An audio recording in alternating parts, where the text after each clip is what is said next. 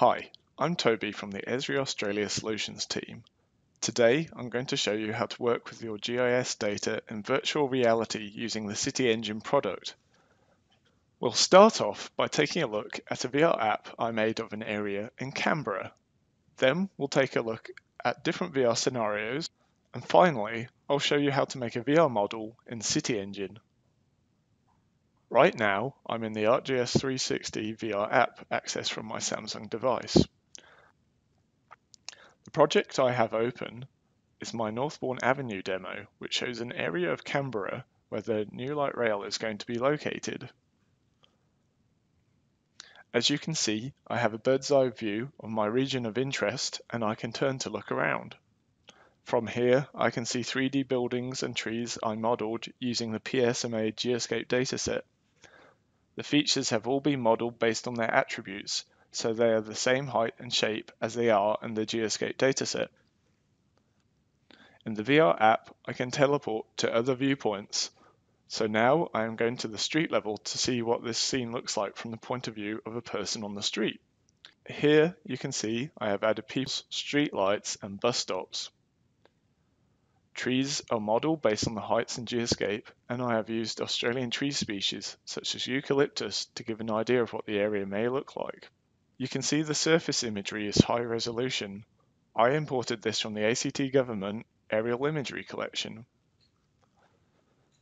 So, the ArcGIS 360 VR app allows you to quickly immerse yourself into 3D city models by teleporting to static viewpoints and comparing different urban design scenarios, which we'll take a look at later. These VR experiences can be easily created with CityEngine and are hosted on ArcGIS Online. Using CityEngine, you can export models as Autodesk files which can be imported into the HTC Vive via Unity.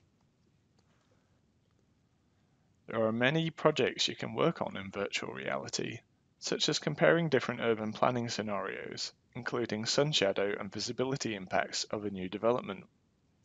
You can see in this example how this proposed development makes a significant impact on the local park because the extra height blocks out the sun. The impact is much more obvious in virtual reality rather than in a map because it feels like you are actually there. VR can also be used for more simple proposed development scenarios, such as the installation of solar panels. And another example is this utilities project, where you can toggle the road surface layers to look at the subsurface infrastructure. By viewing this in virtual reality, I have a good understanding on where the infrastructure is, so if I was going to work on this site, I could prepare by simulating the removal of a road surface using a VR app. You can also use VR for really important scenarios, such as checking out your seat view in a stadium, or to see what it feels like to stand in the center of the pitch. My VR model for Canberra was created using CityEngine. This program is used to transform 2D GIS data into smart 3D city models. This software is so powerful, it has been used to create highly detailed cities for Disney's Zootopia and Pixar's Cars 2. In CityEngine, I can use the attributes from Geoscape to style the 3D buildings.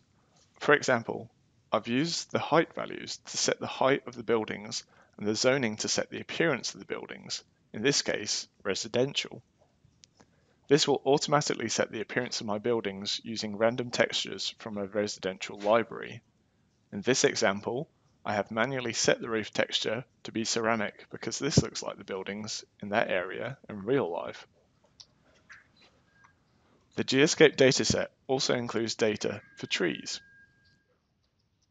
I can use this data to populate trees in CityEngine using Australian species such as eucalyptus and Australian pine. In addition to using a baseline dataset, I can also add my own trees manually. I want to see what trees might look like when planted along the light rail route, so I've added them simply by dragging and dropping them. I can then move, rotate, and scale the 3D tree model. In CityEngine, I can supplement my Geoscape data with other feature data. So you can see I added models for cars, buses, bus stops, and streetlights. These models are all included in CityEngine, and you can add your own models too. I can prepare my city model for VR export by creating different viewpoints. I do this by setting a view and then bookmarking it. This is used to teleport around my VR model.